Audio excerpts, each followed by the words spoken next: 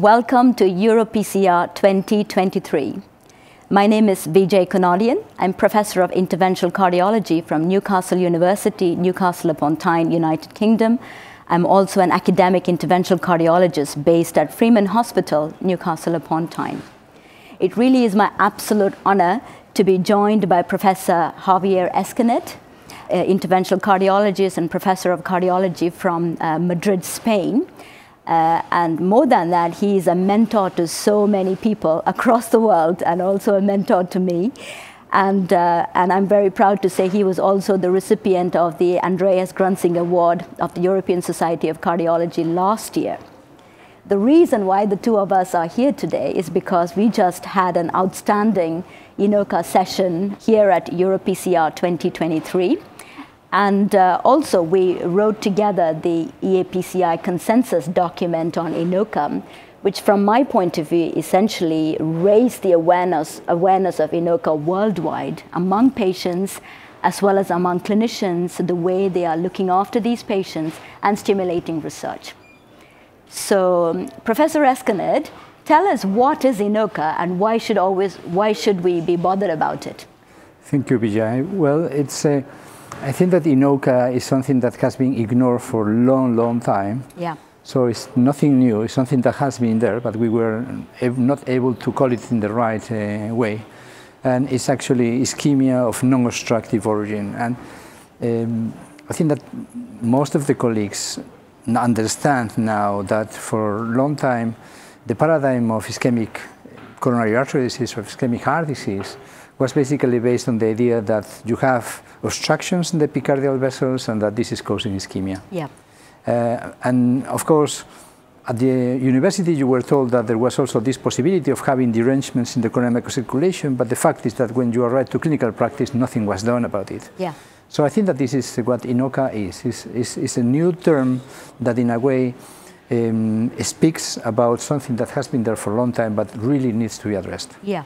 So we're really essentially addressing the unmet need of something that we have known about for a long time and getting to the bottom of it so that we can help our patients. So could you tell us what are the different mechanisms that are associated? Of course, INOCA essentially stands for ischemia with non-obstructive coronary arteries. So patients come to us with symptoms, and sometimes we do non-invasive investigations and find ischemia. Sometimes we don't. And then there is a tendency for everybody to say, actually nothing wrong with you, I'm going to discharge you from the cardiology clinic. But what we are learning is that there is more to what we actually see on the angiogram that we really need to do for our patients. So exactly, so when we speak about INOCA, we are talking about patients with chronic coronary syndromes. You may have also derangements in the coronary microcirculation or other causes of ischemia in patients who have acute coronary syndromes, for example. So every time we are talking about INOCA, we are referring to patients with what we call chronic coronary syndromes. And the cause of these symptoms that these patients have, avoiding deliberately the word angina, are obvious to different mechanisms of ischemia, different types of ischemia, if you wish. Yeah. This is something that, so we have different types of angina and different types of ischemia. Yeah. As you well know, because you work very actively in this field, since we now are aware that one of the reasons because women were ignored as suffering coronary artery disease is because frequently the symptoms they have are not the typical Heberden angina, where you have a specific pattern of chest pain which is caused by obstruction of an epicardial vessel. Yes. So in the same way, the mechanisms of ischemia that you have in INOCA may be caused by different mechanisms, which broadly we can separate into big groups.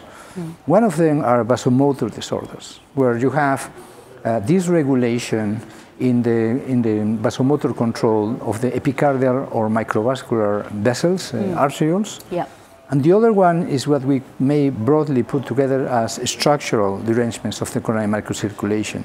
For example, that the density of capillaries decrease enormously as a consequence of hypertension affecting the ventricle and generating, also myocardial fibrosis, etc., or to the fact that arterioles get thick and narrow and that they cannot conduct blood in the same way, or they cannot vasodilate in the same way that they will do in normal conditions. Yeah.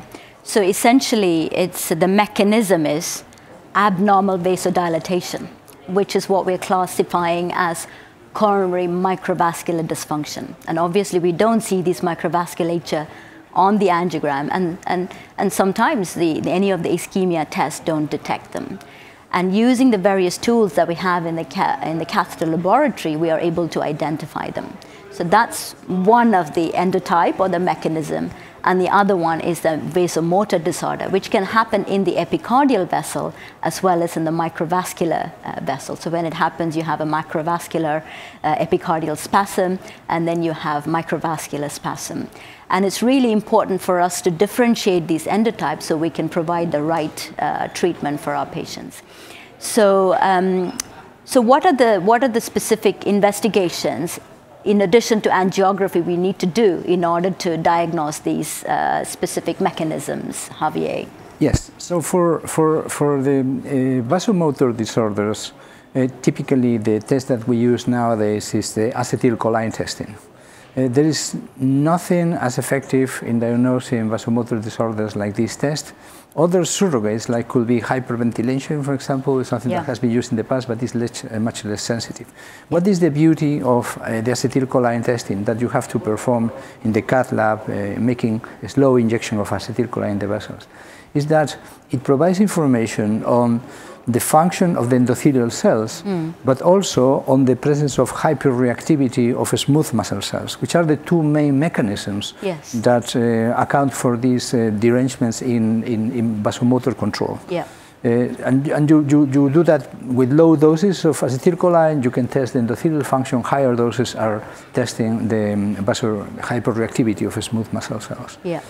And on the other hand, if you want to explore the endotype, it's a group of patients that have structural anomalies in the coronary microcirculation, then you typically use adenosine to check the dynamicity of the coronary microcirculation in terms of increasing flow and also of the minimal resistance that this network has. Yeah. We have to remember that resistance is the inverse of conductance. Conductance is the ability of the vessels to deliver flow. Yeah. So you can imagine that in someone who you have millions of capillaries in the territory that you're exploring, and 20%, 50% of them are gone, you're going to have an increase in resistance. Yeah. By the way, this is something misleading in the terminology, and we're still adjusting things. Typically, people refer to this type of test like checking the vasodilatory capacity of the circulation. It is clear that if 50% of your capillaries are gone, there is not going to be possible vasodilation. Yeah. So when you see that coronary flow reserve is limited in response to adenosine, it may simply indicate that there is a rarefaction of the microvasculature, that there is a loss of density of the capillary network. Yeah. So once we've identified the mechanisms or the endotypes, obviously, to treat these patients, from my side, how I manage these patients is, giving, of course, we pay so much attention to risk factors when they come with blocked arteries in the setting of STEMI or NSTEMI. We should give the same precedence to our ENOCA endotypes as well, because the risk factors are the primary driver for the abnormalities that occur in the microvasculature, risk factors such as hypertension, for example. So as part of the management, it's really important that we address all of that, and lifestyle factors, for example, stress management, weight control, etc. So obviously, once we have done that, then tailoring or targeting the therapy based on the mechanism or the endotype that we have. And of course, for the vasomotor disorders, drugs like calcium channel blockers or nitrates do help these patients. And specifically for vasomotor coronary microvascular dysfunction, beta blockers might be the initial therapy that we look for. But also there are situations where people can have both. They have vasomotor disorder as well as problems with their vasodilatation. One of the things that I learned from working on the various documents as well as from this session is that we mustn't be afraid to up-titrate the medication beyond what we normally will give for our patient. And it's again targeting the patient to make sure that we are getting on top of their their symptoms. Would you agree with that? Fully agree, fully agree. So I mean, just to summarize what you have said, and I fully agree with that, is that obviously if you, first of all, is that we have effective drugs in treating these patients. This is something that, you know, is important to highlight, because I believe that there is some type of therapeutic nihilism among the community where they think, oh, but we don't have drugs to treat these patients, so what is the reason to perform these tests? No, we have drugs that we use every day, like beta blockers, like calcium channel blockers, like statins, that are very, very powerful in these patients. Second one is that unless you understand which is the causative mechanism, you cannot set an effective treatment. This is something that is quite clear, and that's the importance of outlining which is the dominant endotype that you have in the patient. And the third one is that, as you say, is that sometimes you still, even when you know that you have a particular endotype, you still need to modify treatment because not everyone responds in the same way to every calcium channel blocker, etc., etc. That is one of the arguments why not to go for trial and error. In many occasions, the colleague says, well, okay, so if I see that there are no coronary arteries, I can do trial and error and give calcium channel blockers. And then if there is no response, I assume that it is structural and I give beta blockers. That will not be possible. Don't you think so? I mean, you really need to be guided by what you found, by your objective evidence. Absolutely, by your objective evidence, and also how the patient is responding to the treatment that we are providing to them. So that's really fantastic. I really do hope that we have been able to convince our colleagues as well as our patients to come seek help when they are suffering from this condition, so that one day this condition will no longer be underdiagnosed and undertreated, that everybody will be aware to go and look for these mechanisms and treat our patients accordingly, and ultimately with the goal of reducing the global burden of heart disease in both men and women, because these conditions also occur in male patients. Absolutely. I think that, you know, at this point, a part of the prognostic consequences that, you know, having INOCA may have, this has a profound impact in the quality of life of these patients. And the first step of breaking, you know, the vicious circle in which the patient is trapped for, in many occasions, for years, is to come to a diagnosis. And I'm sure that you also have seen, you know, the satisfaction of the patient when you say, when you come and say, we found something. Because they've been, in so many occasions, you know, they've been told, well, you know, everything is normal. We cannot see anything that is wrong with you. And now you found something, and they are ready to wear with the, you know, the time that will take to find the right treatment and to improve their quality of life and symptoms. Thank you so much, Javier, for joining us. Thank you all for joining us in this edition of EuroPCR 2023.